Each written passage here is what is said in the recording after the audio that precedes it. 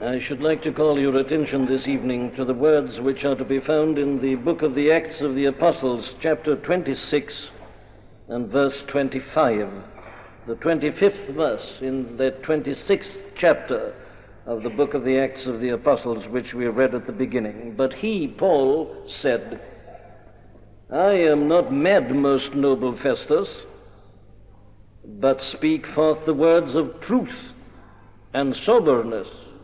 I am not mad, most noble Festus, but speak forth the words of truth and soberness. This is admittedly one of the great dramatic chapters of the Bible, containing an account of this famous interview between the Apostle Paul, the servant of our Lord and Savior Jesus Christ, and the Roman governor Festus and King Agrippa and their wives and the members of the court. It is one of the great dramatic scenes of all history, often commented upon, has often been painted, and it's not surprising, because you have gathered together in this one chapter all the elements and ingredients which are necessary to a great and a famous and a dramatic occasion. And one cannot but express one's admiration for the extraordinary manner in which the scene is presented to us by Luke, who is undoubtedly the recorder and historian of this famous happening. But this evening I'm concerned not to call your attention merely to the dramatic character of the incident. We must of necessity be interested in it as it presents to us the truth, because that is really the message of this great chapter. It reminds us of the essential Christian message, and at the same time it reminds us of the way in which men and women react to that message. In other words, we have in this chapter an account of what is happening at this very moment in this service. I have the privilege of standing before you to preach and to present to you the gospel of our Lord and Savior Jesus Christ, and you are listening to it. In exactly the same way, the Apostle Paul presented it to this distinguished company, and they listened to it. So you have here, at one and the same time, the presentation of the message. We are reminded of what the message is in its essence, and we are shown how people, different people, respond to it and react to it. Now we are shown that in a number of instances. We are actually shown it all in the case of the Apostle Paul himself, because here he indulges in a bit of autobiography. He had to do so. He was on trial, he was a prisoner, and he has to justify himself and his position. He was asked to do so, so he has to do so. And so he tells them about himself, how at one time he was a bitter opponent of the Christian message. He hated the Lord Jesus Christ and all that he stood for and all that was claimed for him. And he considered that he was doing God's service when he did his utmost to exterminate Christians and Christianity. He was once a man who reacted violently against this gospel. But then he goes on to tell us how he became a believer in it, and how he not only became a believer in it, but a preacher of it, and how he'd spent his time ever after traveling backwards and forwards in different countries preaching this gospel that he had once revived. Now there it is all in one man, you see. The same message, first of all disliked and rejected, then believed and gloried in and preached. Then, of course, we've got these other examples and illustrations which are provided by Festus and King Agrippa and so on. Now, the interesting thing one must notice, of course, is this, that the apostle, once he had become a Christian and a preacher of the gospel, began to find people doing exactly the same thing with his presentation of the message as he had done previously with the message as it had come to him. And here it is, I say, all put before us. He finds repeated in other people the same attitude, the same reaction, the same position exactly as he himself had formerly occupied and of which he was formerly guilty. Now, it's about all that I want to speak to you this evening, because this gospel is something that always produces a response. You can't listen to this without reacting to it, and there are only two possible reactions. You either believe in it and come to see it's the most wonderful thing in the world, or else you reject it. Well, now, the tragedy still is that there are large numbers of people who reject it, even as they did at the beginning, as Saul of Tarsus once did, and as this distinguished company did on this famous occasion. Now, there are many reasons which people give for their rejection of the gospel. Several of them are mentioned in this one chapter. There are some who have no interest in the gospel because they think they are already religious. That was the position of Saul of Tarsus. He was very keen on what he calls the Jews' religion. And because he thought that that Jews' religion was right, he disliked this. This was an upstart religion to him. This Jesus of Nazareth was a blasphemer. He had no right to speak at all about God. Who was he? He wasn't a Pharisee after all, and had never had any training. He was an impostor. No, said Saul of Tarsus, the true religion is the Jews' religion I've already got, and I don't want this other religion, talking about a crucified Savior and a physical resurrection and a new birth of the Spirit. There are still many people like that. They reject the true gospel because they're religious. They've got their own little religion. It's a man-made religion, as the Jews' religion was. But they've got it, and because they think that's the right way, they have no use for this gospel, and they hate it and they detest it. That's a strange thing, isn't it? But it's very true. You will find, if you read the long history of the Christian church, and especially of the saints, that it is less often the case that those who are religious within the church have been the foremost persecutors of the true reformers and the prophets of God. Religion can cause people to reject the Christian gospel. That's one. Another one that is mentioned here is this, that some people reject it because, as they would put it, they feel that it is scientifically impossible. Paul puts that in these words. Why should it be thought a thing incredible with you that God should raise the dead? Now, you see, there were certain people even 2,000 years ago who said, we can't possibly believe this gospel, because the very center and basis of this gospel is that what they call, the one they call Jesus of Nazareth, the Lord Jesus Christ, was raised from the dead. Well, they say that's good enough, you needn't go any further. That's impossible. No one can be raised from the dead. It is an utter impossibility. So Paul says, why should it be thought a thing incredible with you that God should raise the dead? But to these people it was incredible. It just did not happen, and therefore it hadn't happened. And there was no need to say any more. And there are thousands like that this evening. But they say, your gospel, it's a patent impossibility. It's full of miracles. And we know very well that miracles don't happen. Science proves that. A miracle's an impossibility. It's therefore incredible. That's the attitude. Resurrection of the dead. Who's ever seen a dead corpse suddenly standing up and speaking? Impossible. Incredible. Therefore, they have nothing to do with it. There are thousands like that this evening. It is a thing to them incredible that God should raise the dead. It's all right, says the men. You know, I have to approach these things as a scientist. I'm trained scientifically. I'm not a poet. I don't indulge in fantasies and so on. My approach, of course, is the scientific one. And having this approach, and as I am accustomed to things I can see and measure and so on, well, of course, the whole thing is put out of court at the very beginning. Impossible.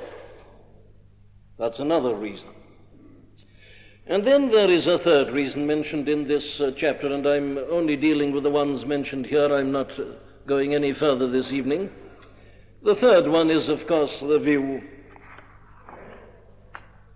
that regards being Christian as a psychological condition, represented, you see, by Festus, who suddenly interrupted Paul with a loud voice and said, "Paul, thou art beside thyself. Much learning doth make thee mad." "Paul, you're raving," he said. "Man, you're beside yourself. You've become a psychological case. You don't know what you're talking about. You're inventing things. You're seeing things. You're talking about visions and appearances and resurrections and so on and so forth. Paul, this is nonsense. I admit you're a great man and you're a very learned man. But like many a similar man before you, you've spent so much time with your books and your learning and your meditations and contemplations, you've just gone mad. You've become a psychological case, man."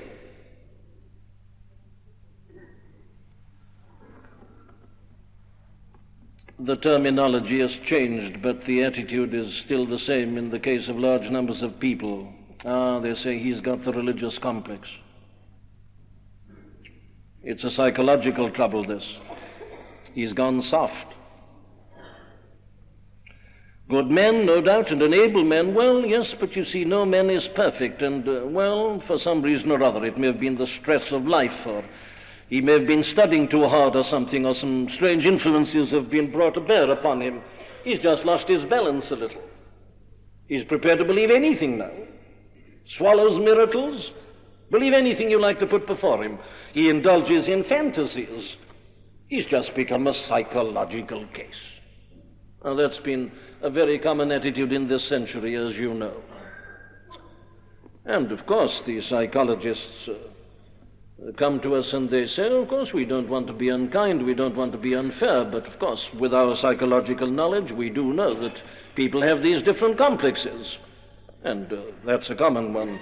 At least it was a very common one, but as we are becoming more balanced and trained and educated and scientific, we suffer less and less from complexes. So Christianity is on the way out. It's waning, it's disappearing, the churches are empty and so on. The whole thing was always psychological.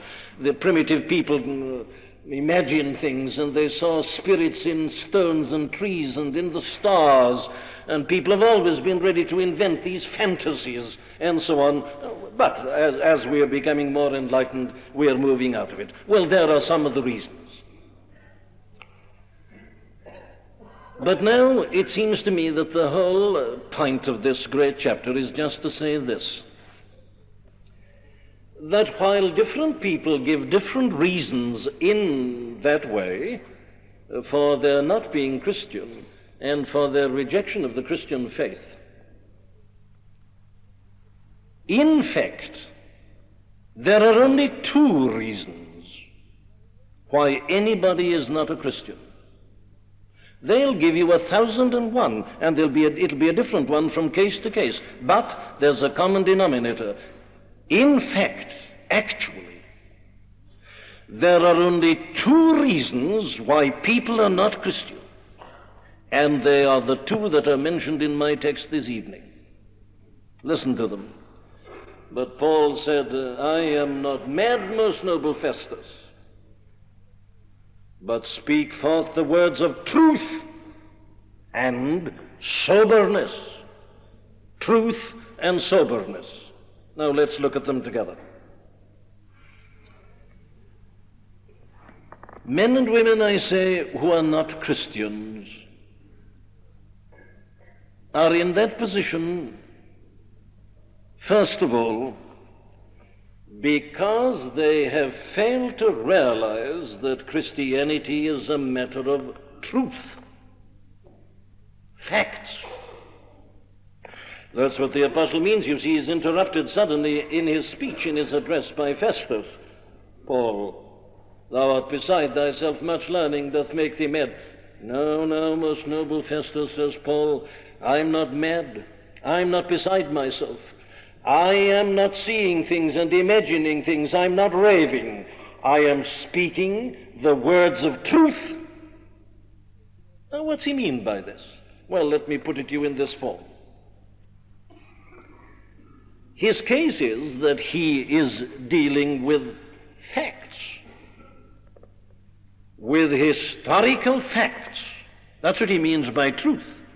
He's just been giving them a number of facts. He says, I'm not raving, I'm not imagining or seeing things, I'm simply reciting historical facts, events.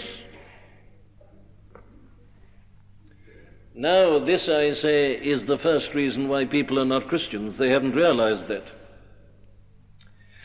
They've somehow started off with the idea that this Christianity is mainly a matter of teaching. It's a matter of a theory. It's a matter of a philosophy or a view of life. You ask the average person, stop anybody and ask them at random, what's a Christian? What's your idea of a Christian?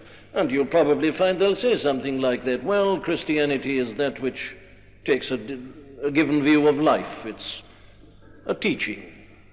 It's a philosophy. It's a point of view. It's a theory. Or they may say that it's just a matter of a number of religious ideas.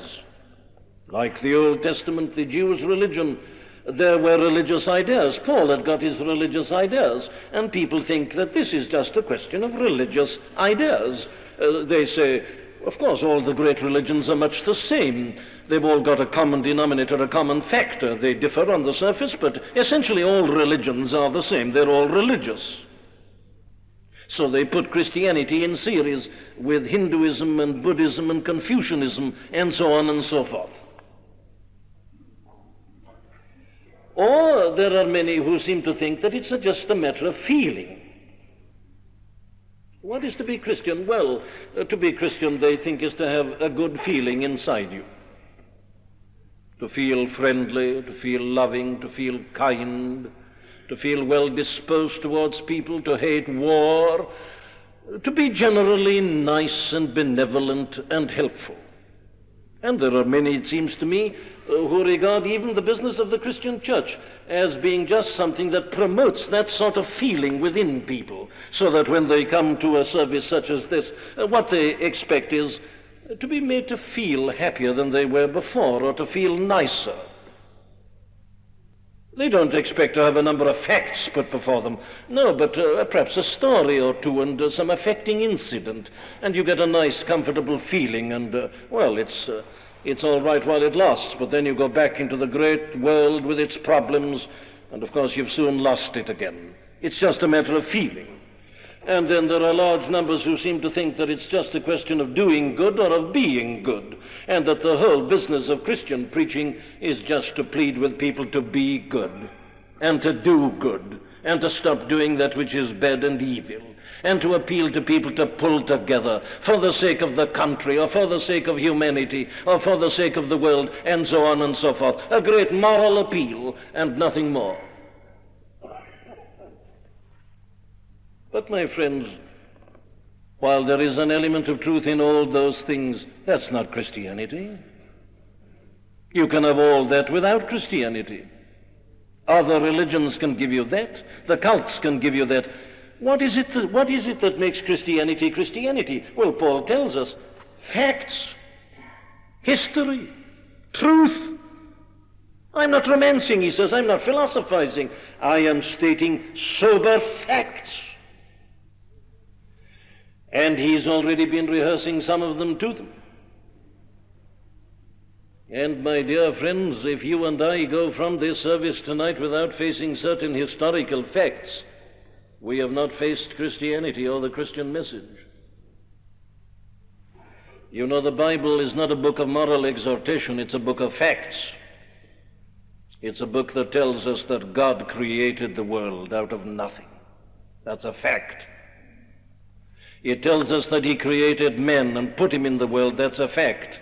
It tells us that man sinned in his folly and went wrong and brought chaos down upon himself and his world. That's a fact. And we are living witnesses of it, every one of us. That's what the Bible's talking about. It's a book of facts. And on the story goes. Individuals, people, a flood, a Tower of Babel, a man called Abram, Ur of the Chaldees, coming out, given a land called Canaan, son born to him called Isaac. He has two sons, Jacob and Esau. History, facts. That's what it's about. And there is no Christianity apart from these facts. And on the facts go. How God kept on speaking to these people and saying, yes, you're in trouble and your world's in trouble and everything is sinful, but I'm going to do something about it. I've made this world and I'm still interested in this world, and I'm going to send a deliverer into this world. He kept on promising it. And eventually we come to the New Testament, and again it's full of facts. What's Christianity about? I'll tell you. Christianity starts with this: the birth of a babe in a place called Bethlehem. That's Christianity. It's not an idealistic view of life. It's not that I feel nice and comfortable and feel that I'm going to be a little bit better than I've been in the past.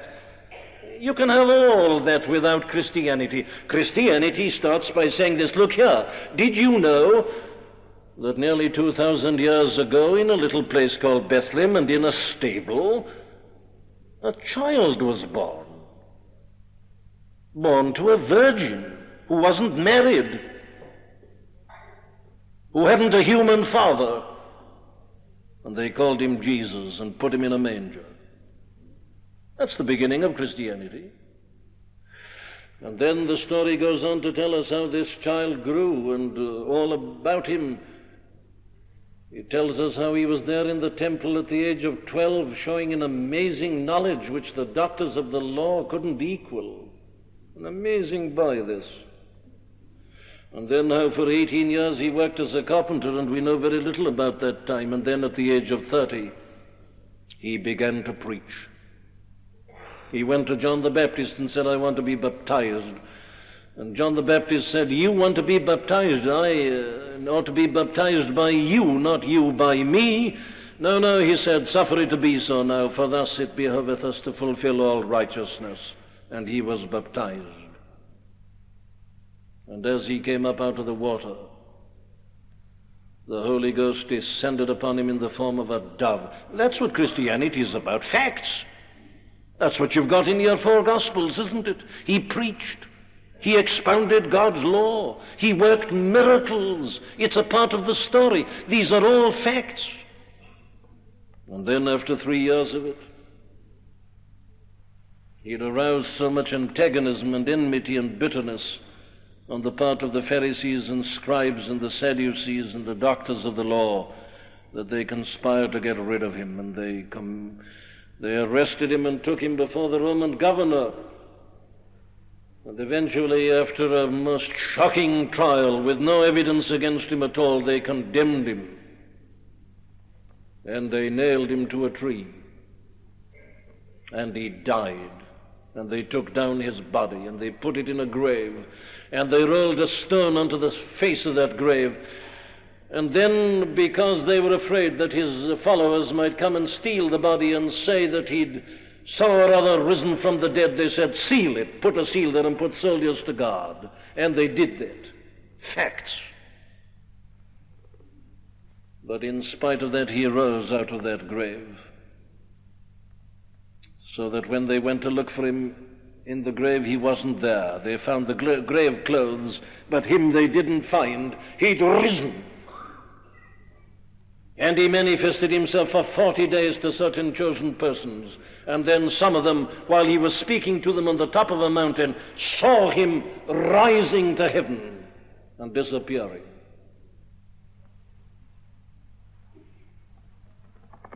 And then in 7 weeks, when a number of them were gathered together in Jerusalem, suddenly the place in which they were was shaken, and cloven tongues as of fire descended upon them, and they were all filled with the Holy Ghost, and were transformed, and began to preach.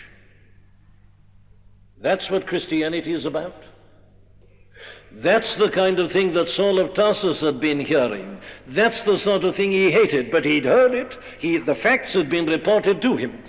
That is Christianity, I say. It is essentially a matter of history. It's a matter of concrete facts.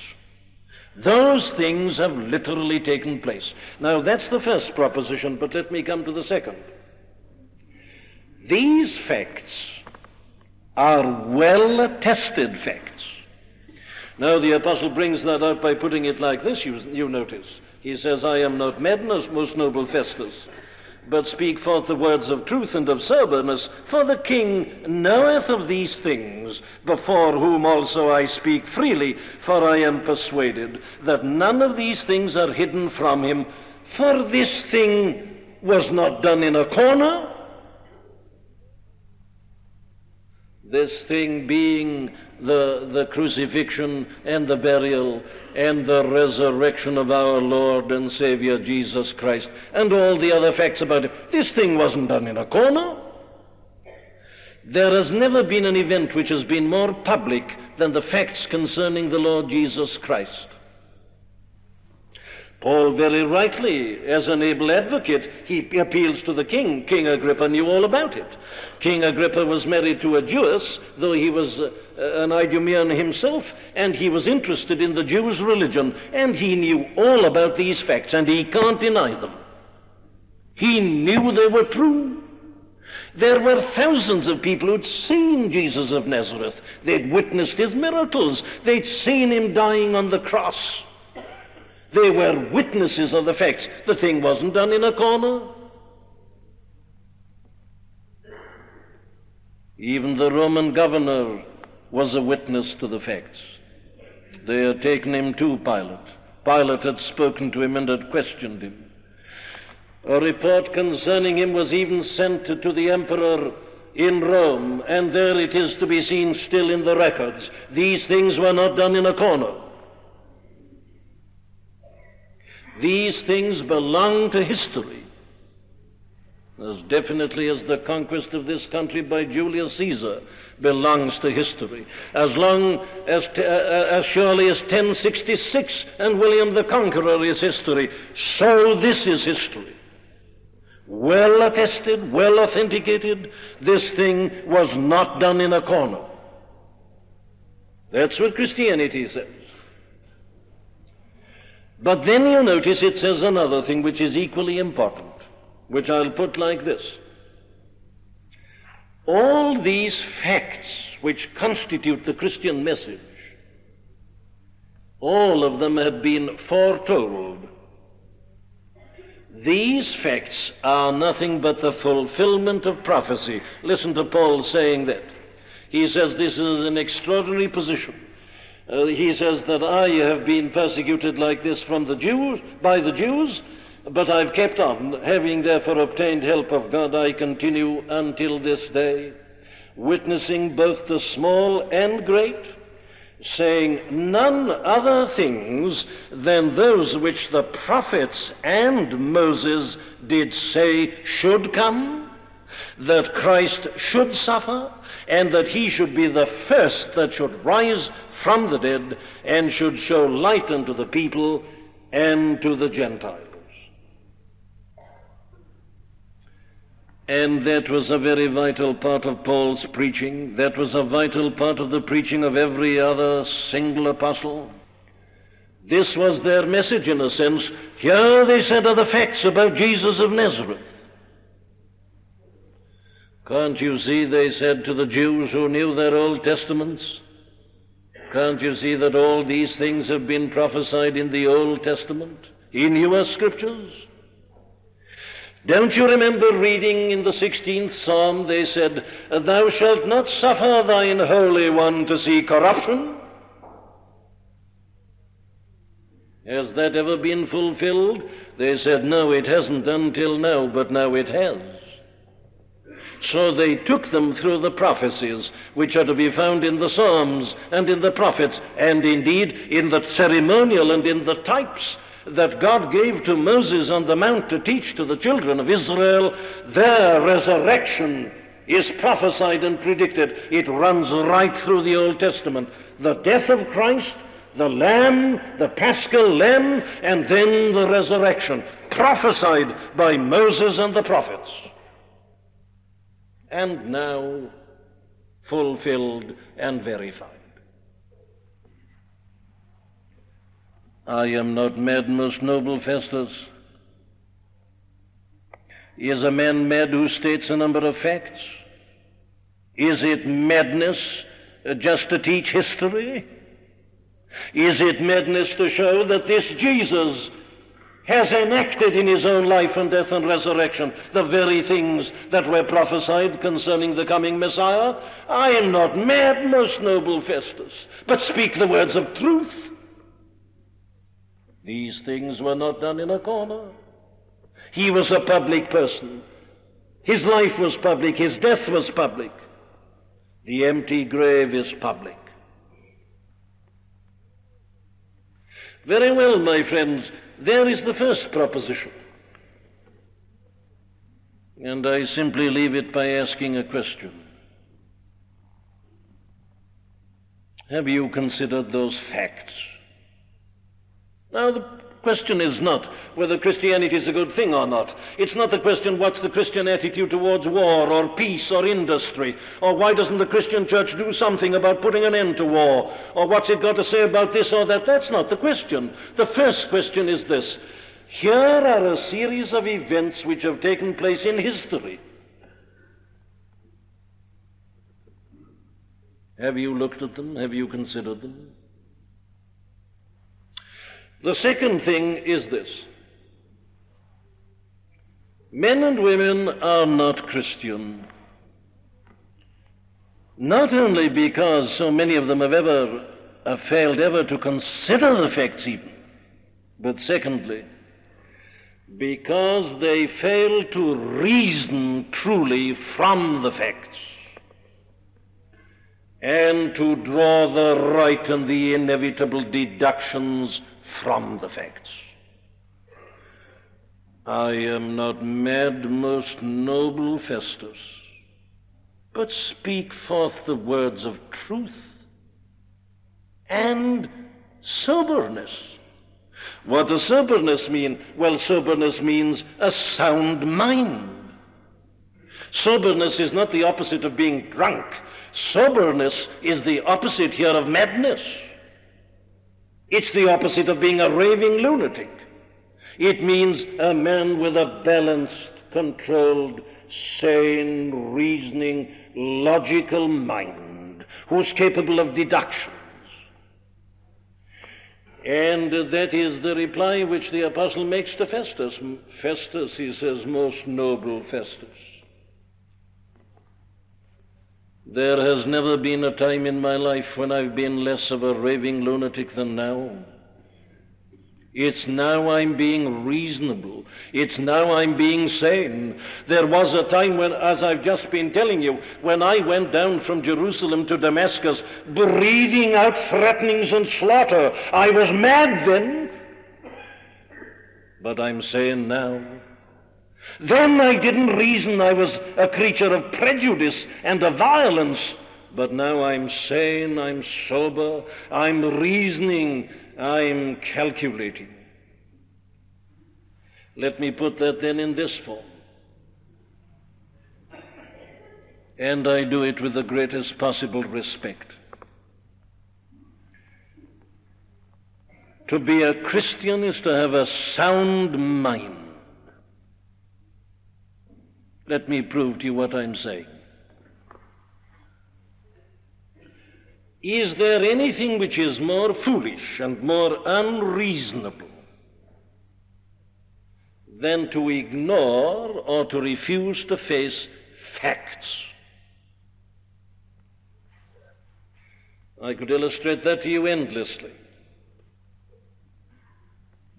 I wonder whether it isn't perhaps the major problem in this country at the moment, that people simply are not prepared to face facts. And they won't face facts because they don't want to. We all want to have a good time. We want to carry on with things as they are. Facts, we don't want them. They're unpleasant, so don't look at them. But isn't that sheer lunacy? How many a man has gone to a drunkard's grave, I wonder, simply because he wouldn't listen to facts? How many a business has gone wrong because a man simply would not face the facts? His accountant may draw his attention to it. Oh, pessimism, he's not interested. Facts, oh, he's got ideas. What are facts to ideas? Brushes them aside.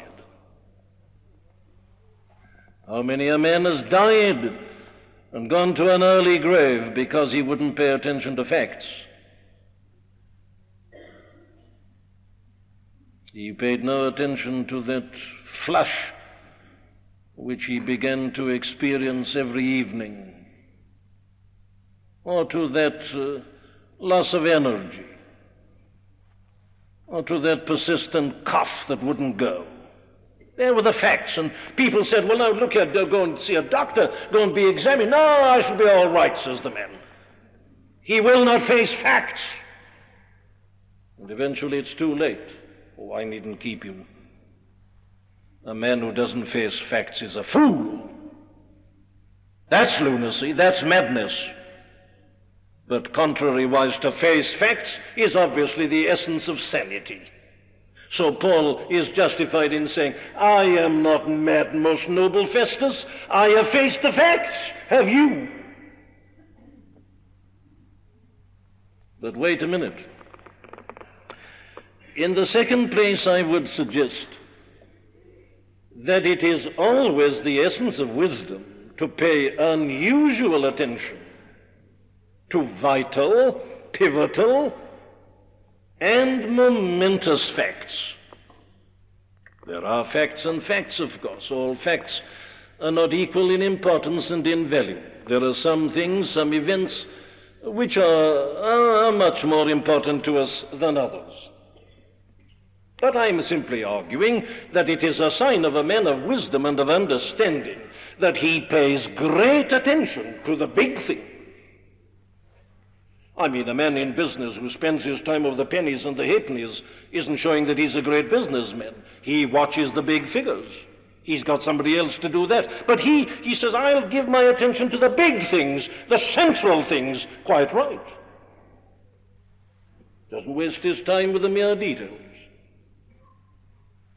But a man who doesn't pay attention to great, pivotal, central, momentous facts is, again I say, nothing but a fool.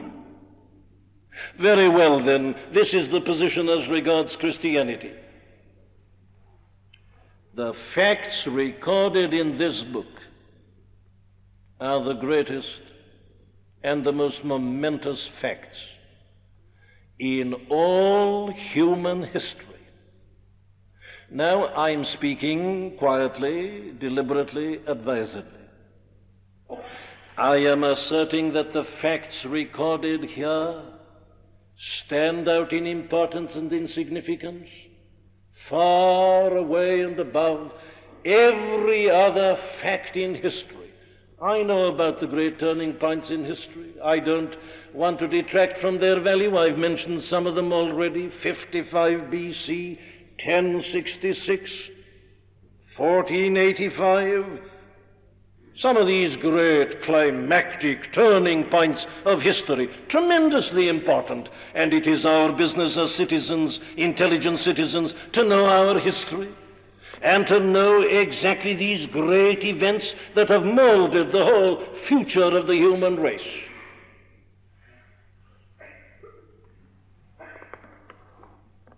But I say attach to them the maximum value to which they're entitled. And not one of them, indeed, I go so far as to say that all of them put together dwindle into insignificance and nothing when you put them by the side of these facts. What are these facts? Well, they mean this, don't they? These are facts which assert that into this world of time and into the field of human history, the very Son of God himself has come. Nothing less. That is the whole basis of this message. That is the result, the only deduction that can be drawn from these astounding events to which I've been directing your attention. Has anybody before ever been born of a virgin without a human father? Or since? Has anyone ever worked miracles as he did? Can you explain him in human terms? Has anyone risen from the dead as he did? And the answer is no. He stands alone, he stands apart. There's only one explanation of him. He is what he said he was, the eternal Son of God. He is God, the second person, come down to earth, taking upon him a human nature. And he lived and died and rose again. That is the statement. Now I am just arguing, as Paul argued with Festus, that it is the essence of wisdom to face that fact. I know all about your kings and princes and emperors, and all about your great battles of history, and the rising of a dynasty and the falling of a dynasty. I agree, it's all tremendously important. But my dear friend, here is something I say that towers over them all. That nearly 2,000 years ago there entered into this world of time God's own Son.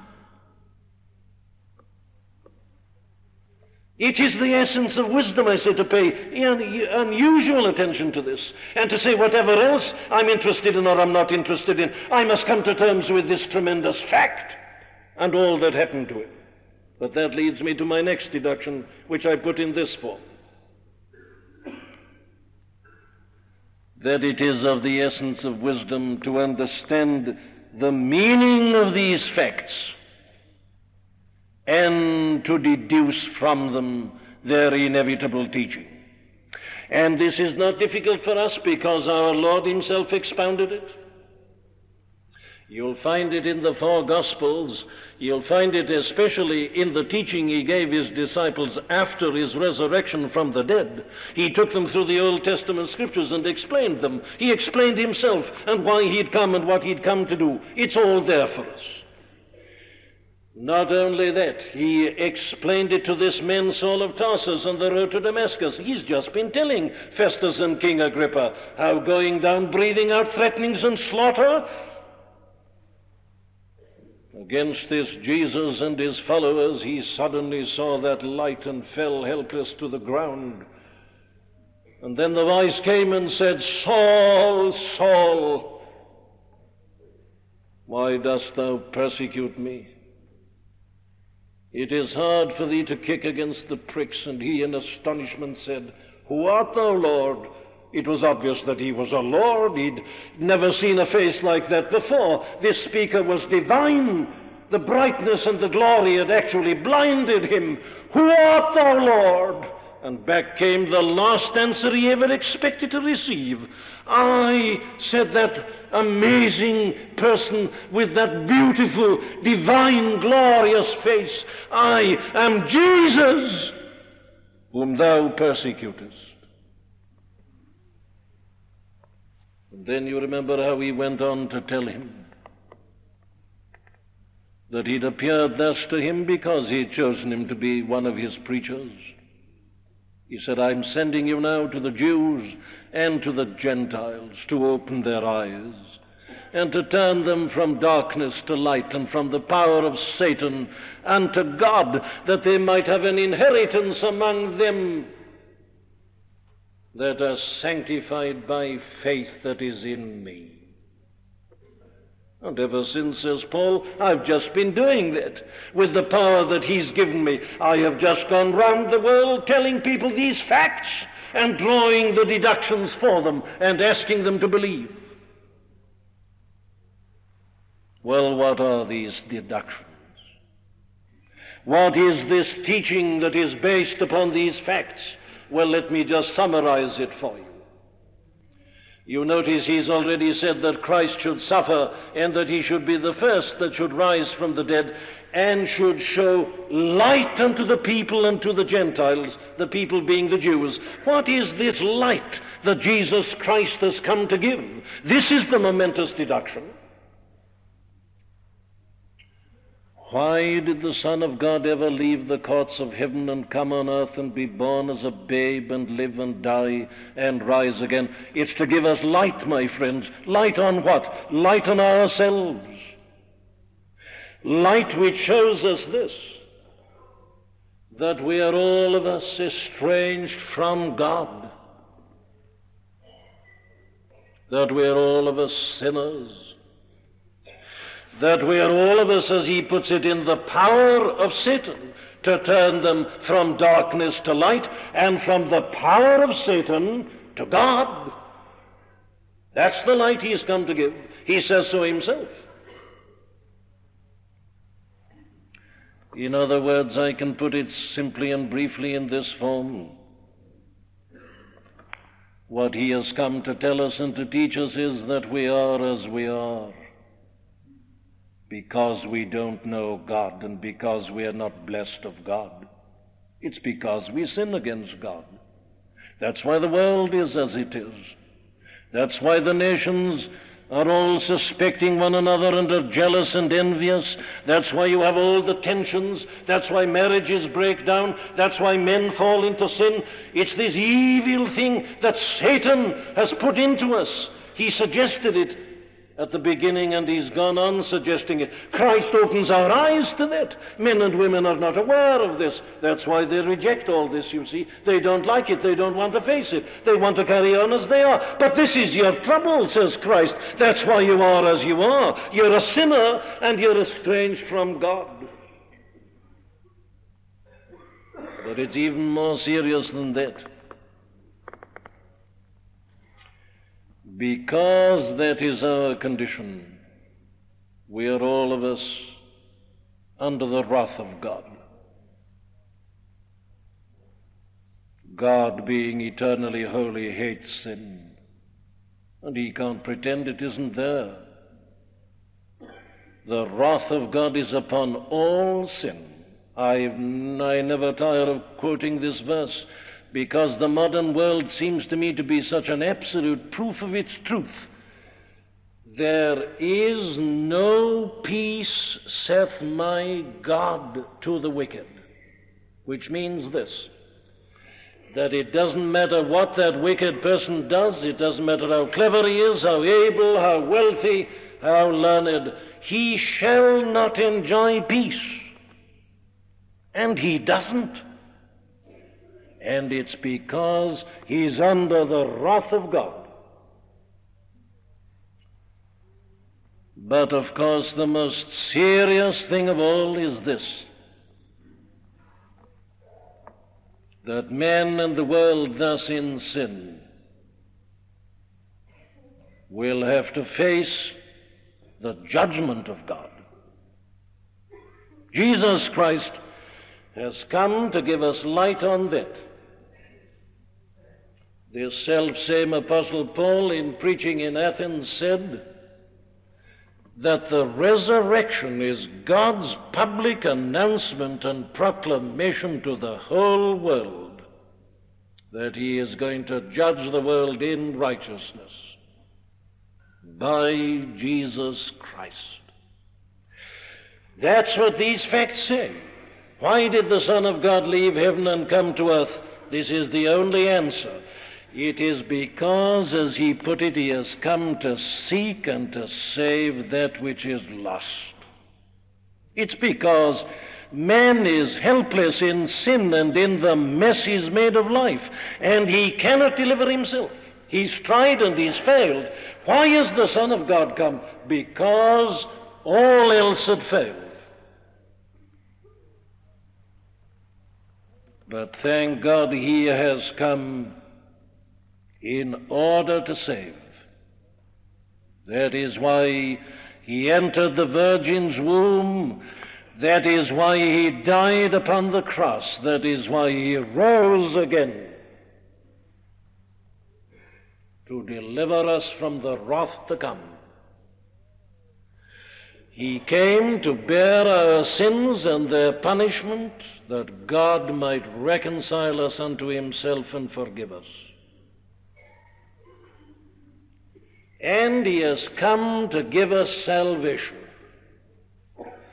that they might have an inheritance among them that are sanctified by faith that is in me. That's what he means by that. He has come to deliver me from the fear of death and the fear of judgment. He has come to deliver me from the power of Satan and the power of sin. He has come to deliver me from misery and wretchedness and squalor and failure in every respect. He has come to make me a child of God, to make it possible for God to shower his blessings upon me. That's what he's come for. He says so. He told Paul to go and preach that to the nations. Tell them about the facts, he says, what you've seen and what you've been told, and draw the deductions. And there are the deductions. I am not mad, most noble Festus, but speak forth the words of truth and of soberness. I will put it like this to you. I am confronted by the fact that God's own Son came into this world and died on a cross and rose again. And I ask, why? And the only answer I see is this: he did it all because it was the only way to save me from hell. I've got to go on living even after I die. Death is not the end. There is a judgment, there is God, and there is eternity, and you and I are going on to that. That's what Christianity is about. Am I a raving lunatic in this pulpit because I ask you to face things like that? My friends, I've never been so sane. I tell you that any man who doesn't start with the fact of his own certain death is a fool. You've got to die, and you've got to face God. And to face these facts is the essence of wisdom. Very well, I say, face them. Face your sin, face your failure, face the holiness of God and his righteousness, face the failure of the greatest saints. Who are you to succeed? And then face him. Jesus of Nazareth, the Son of God. He rose from the grave, proclaiming thereby that he is the Son of God, and that he came into the world as it had been prophesied, to die for your sins, to rise again to justify you before God, to deliver you from the power of Satan, to turn you to God. Have you faced these facts? Have you faced this truth? Have you soberly drawn your deductions? If you haven't, you're a fool. If you have, you're wise, and you can prove to me that you've done it. This is the way, says Paul. If you really believe these truths, these facts, and draw the deduction without a second's delay, you will repent. You will bring forth works meet for repentance. You will go to God and you'll say, "Oh God, I see it at last. I've lived without realizing my position. I didn't think of you. I thought this life was all. I said these are fairy tales. I laughed at them. I didn't believe the gospel. I see it all now, and I want to be right with you. I therefore confess and acknowledge my sin. I see I've been a fool." Is there still acceptance for me? I have nothing to plead in mitigation. I've ignored the facts. I see them now, and I'm without defense. And God will tell you, if you so go to him, that he has so loved you, that he sent his only begotten Son into the world and even to the cross for you. I care not if you've been living in the very jaws of hell. I care not how black your soul is. I care not how vile your character may have become. Whatever you are, whoever you are, go to him in repentance. Acknowledge your sinfulness, your vileness, your madness. And as that blessed Lord forgave Saul of Tarsus all his folly and his madness, he'll forgive you all. And he'll assure you that he died for you, that your sins are already forgiven, and he'll give you new life and make you a new man and give you new power and enable you to live with God, for God. And so when you die, you'll have nothing to fear, because it'll mean going to be with Christ, which is far better. This isn't madness. This is truth. This is history. This is wisdom, facing the facts and drawing the inevitable deduction. Have you done it? Have you repented? Have you acknowledged and confessed your sin to God? Have you realized that your only hope is in Christ, the Son of God, who died for you and rose again? If you haven't, I beseech you. I don't know your name. Let me call you Festus. Most noble Festus. Face it now. Not madness. Truth. Soberness. Amen. We do hope that you've been helped by the preaching of Dr. Martyn Lloyd-Jones. All of the sermons contained within the MLJ Trust audio library are now available for free download. You may share the sermons or broadcast them. However, because of international copyright, please be advised that we are asking first that these sermons never be offered for sale by a third party. And second, that these sermons will not be edited in any way for length or to use as audio clips. You can find our contact information on our website at mljtrust.org. That's mljtrust.org.